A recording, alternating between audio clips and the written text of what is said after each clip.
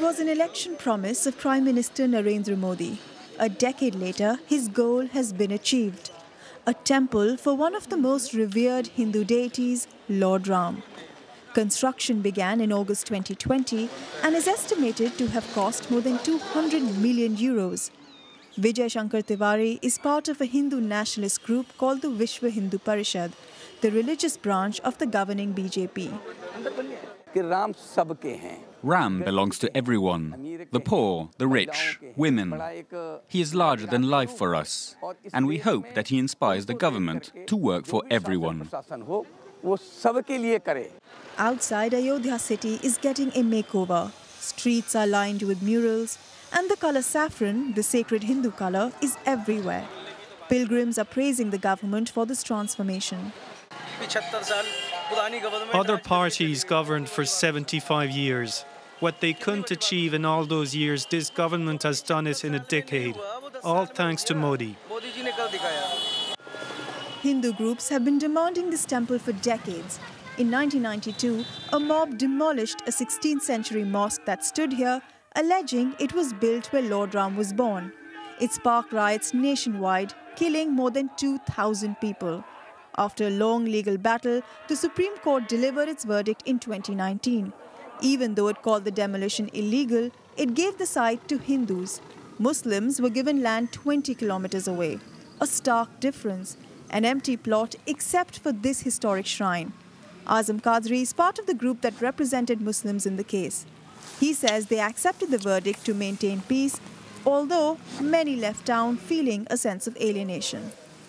ये नक्शा यूं समझ लीजिए कि ये मस्जिद है और जो मस्जिद बनेगी ऐतिहासिक मस्जिद. Look at the history of the dispute and the history of the governing BJP.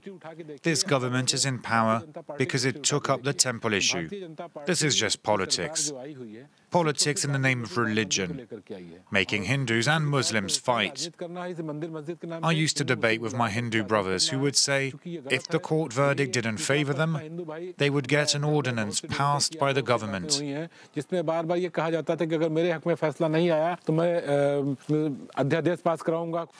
Hindu nationalist groups have increasingly started filing lawsuits against several Muslim sites across the country. They claim Muslim rulers built these by destroying temples. These include ancient mosques and tourist attractions like the Qutub Minar in New Delhi and Taj Mahal in Agra.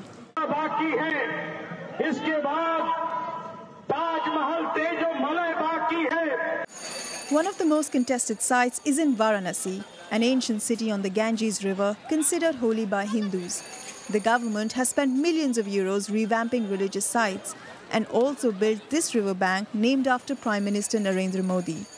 In August 2020, these three women filed a lawsuit against a historic mosque right next to a big temple. It's been sealed for nearly 2 years and there is tight security. Courts commissioned a video survey of the complex, but findings have not been made public. This is Gyanvapi. They call it a mosque, but we call it a temple of wisdom.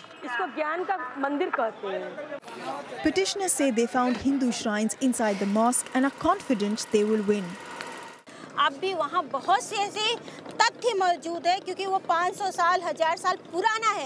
There is enough evidence that proves that centuries ago there was a temple here.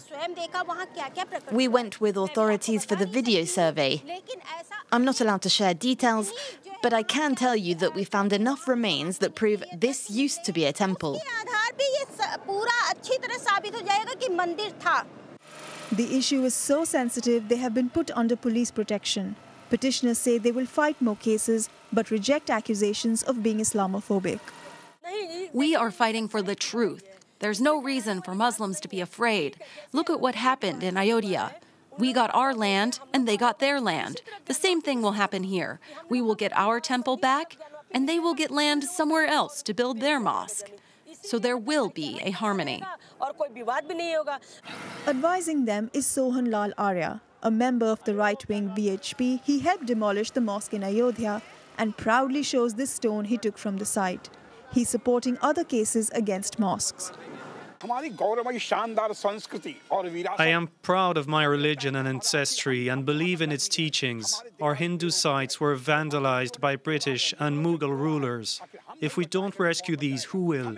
This is my calling. In the national capital, New Delhi, we met a leading voice on civil rights. Sanjay Hegde is a senior lawyer who says these cases are unconstitutional.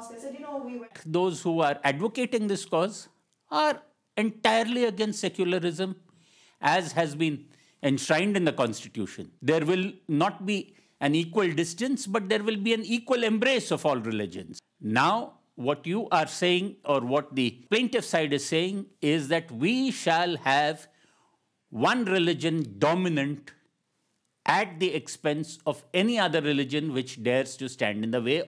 Once the temple is open to the public, 100,000 pilgrims are expected to visit Ayodhya every day.